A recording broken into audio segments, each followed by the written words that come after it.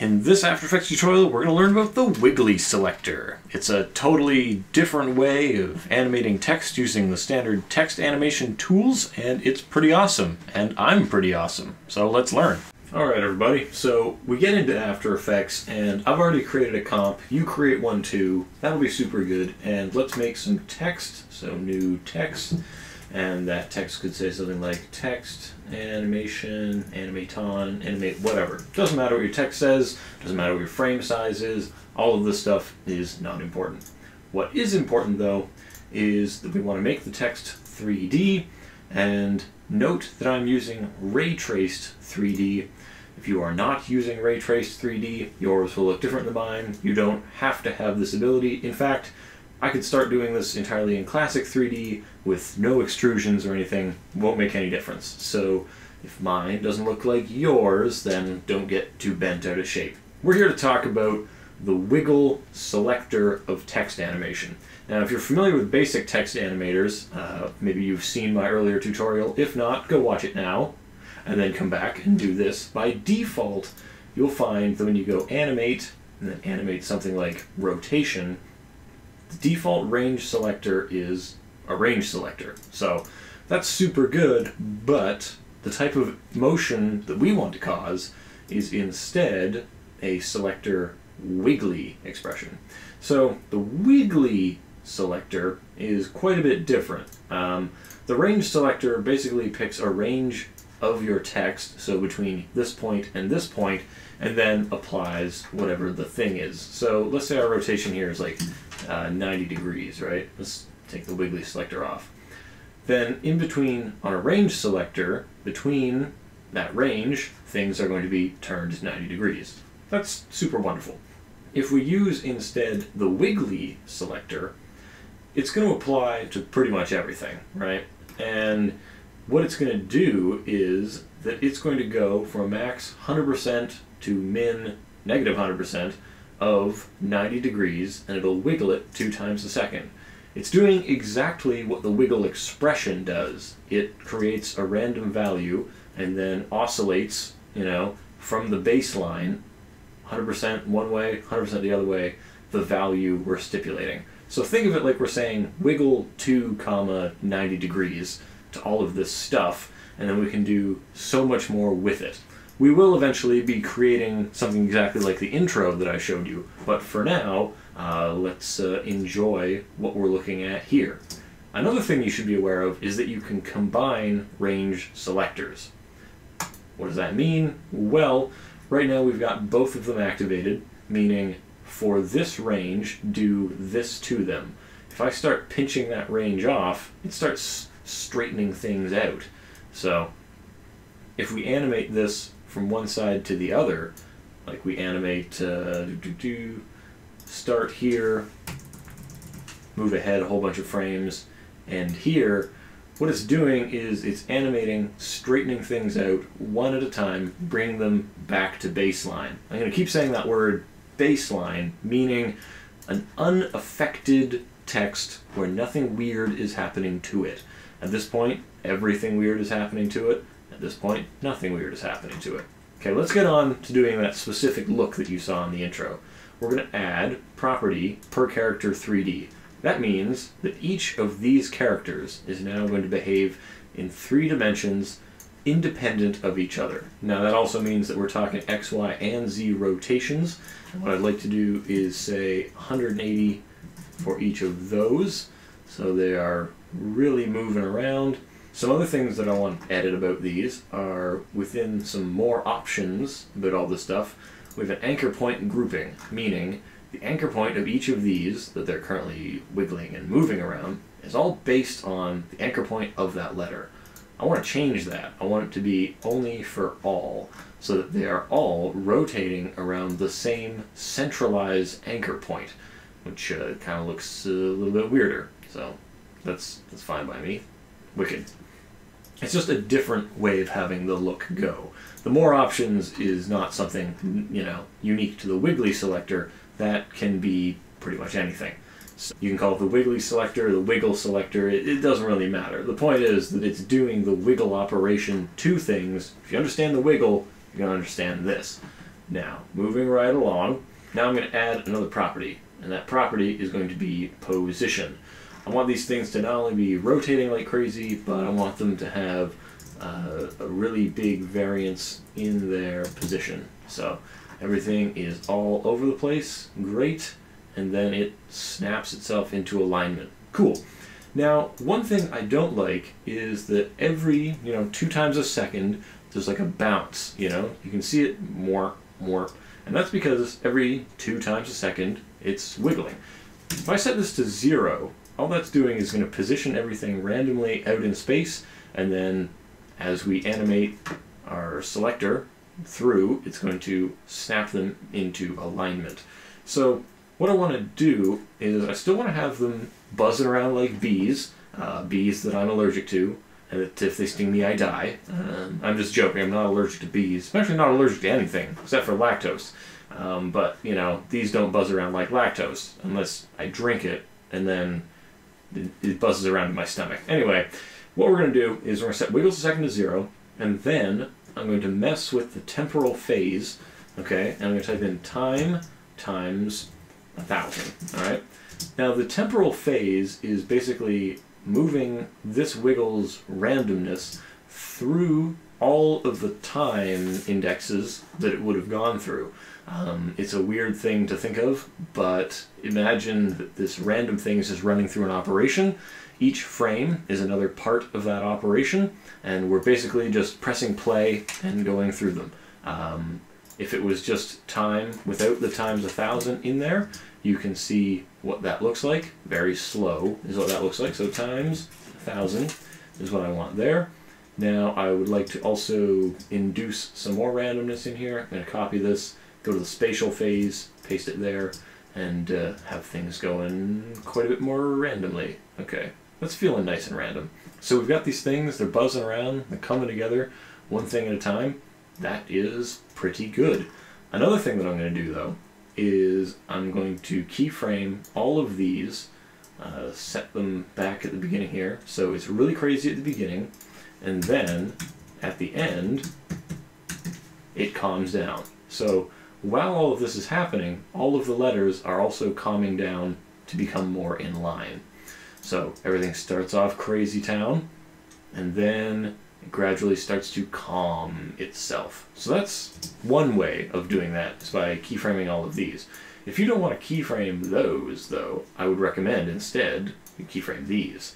So the min-max values are saying how far away from baseline, max 100%, which is 100% of this. Instead, we have those keyframe down to be like this. So that has the exact same effect without harming these values. These stay constant, and we use these things to do stuff, all right? So you see how that's working? Everything's flying around like angry bees, and it's coming in to settle. Good stuff. Now, it's also settling one thing at a time. So later on in the intro, however far ahead we went, I just set some keyframes here, move ahead, amp this up to 100, and then -100 like this, so it all flies apart, but it's not going to do anything unless this range selector is getting off its case. So we go like this, set a couple of keyframes there so it sort of breaks itself apart, and now it is free to fly around as much as it would like. Let's do this. Let's do takes 2 to reach maximum flying apart, and then takes 2 to come back together, okay? So it's going to fly apart and then reform itself. Now, I don't want it to reform the word text animation. I want it to reform a new word. So I'm going to change the source text up here, all right? Move ahead one, and now double click on the layer and type in something new, all right? Now you might think, that's pretty jarring. Why don't people just notice, what's going on? Well, truth of the matter is, there is a lot of motion going on. So maybe you won't notice, maybe other people won't notice that the letters are changing as it happens. But what I would recommend, so that people don't notice, is to just put on motion blur. See what I did there? It's all motion-y and blurry. Who can keep track of what's happening? It's just crazy. It's crazy. So this is one way to make use of the wiggle selector. It's different than the range selector in many of the ways that I've just mentioned. Most notably, it is that instead of operating on a range, you are operating on wiggling. You can still put your range selector in. Remember, the range selector is applying to everything below it. So if this is below this, we're all good.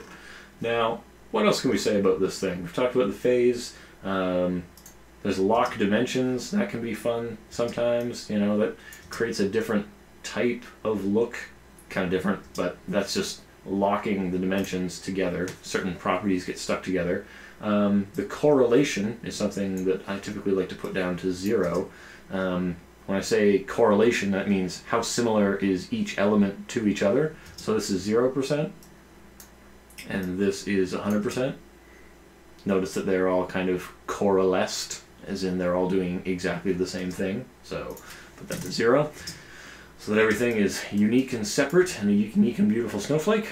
Alright, so that is that. Okay, now that's using the Wiggly Selector.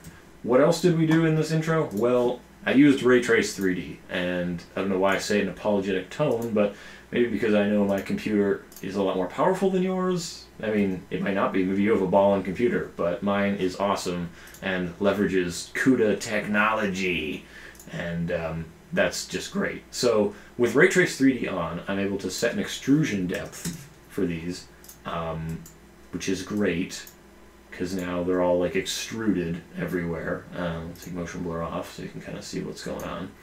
But now you can see they're all extruded shapes. Now, if you have extruded shapes, you need to have some lights, obviously. Let's put in an ambient light. Let's put in a new light. Let's put in a point light. Cool. Let's put it up over here. Let's duplicate it and put one down here. Okay, neat. Now we have some light in this scene. I'm feeling positive about the lights I've got. Let's create a new solid to serve as our background. Maybe like a pink background. I don't know. I don't know what you're doing. So pink background. I would like a vignette, which I put on a lot of things. This is just a circle generator. If you want to learn about vignettes, see the tutorial about vignettes. This is not about that. Create a new adjustment layer. That adjustment layer is going to use HLS, noise HLS. Some squared 2% noise. Good. I use this noise just to kind of break things up a little bit. I'm going to go on here. I'm going to just fast blur this, just kind of smooth it. It's just stylistically what I prefer to do. So just give it a little one on that, maybe even more. We could give 2. Boom, some of that. Okay, so we've got this, we've got that, we've got lights, camera, action. Perhaps a new solid. Make it white. I put weird hash marks in the back. I do that by making Venetian blinds on things. Put this at 200, 75 completion. Duplicate that, put it at 160. Creates weird little diamonds. And put this under this. Make it 25%, like so. And we'll do a little bit of this. Little mask feather on this thing, like this. Okay, cool. Okay, there we go. And I think we are pretty much wrapped up on this particular piece of junk. Okay, so now what's left to do? Put on the motion blurs and render it. So, like I was saying, the Wiggly Selector is meant to imbue random motion into things. And as you can see, we've managed to make things crazy random and then get them under control. So that's what you want to do. You want to have randomness, but you want to control it. So remember, that range, min-max amount, is how far away from baseline are we going. Wiggles per second, how often is it wiggling. And if you don't like that undulation, which is a sine wave, just so you know, then you can just use the temporal and spatial phase. Do not use the random seed for this. That's not the correct motion. That's not the correct thing to do. You want to mess with the phase. If you start messing with the random seed, what happens is, let's say we just go from 1 to 2 to 3 to 4 to 5. It kind of mimics it, but can create erroneous results. Essentially, random seed is rolling the dice new every time. You would rather have it phase, which is a gradual change, than a whole new random set of things. Another thing to say about random seed is we're supposed to be using this to be like, well, I don't like that, show me a new one. I don't like that, show me a new one. So that can be used just to reset if you're like, this motion isn't really doing it for me.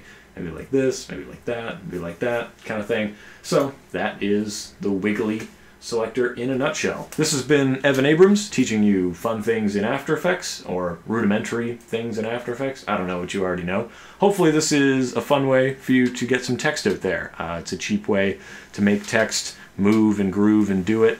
And this is kind of like intermediate text animator stuff. We haven't really gotten deep into any of the advanced properties of these things, but we're getting there closely. So if you saw my first text animator about the Range Selector, check that tutorial out and it'll teach you more about the Range Selector, and hopefully this answers people's questions about what else can I do with this thing.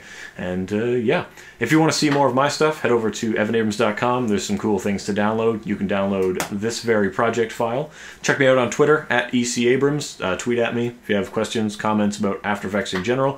If you have questions about this tutorial, leave those questions in the comments of this tutorial so that I can answer them and it all makes sense about this. It's very specific. That's my request from me to you. And if you have requests from you to me, I'd say leave them on the Google Plus page or on the Facebook page. Links to all this are in the description. Thank you so much for watching, and if this is the kind of thing you're into, definitely subscribe to the channel. There's new stuff here every week, and I'll see you around the internet. Thanks again, and have a nice day.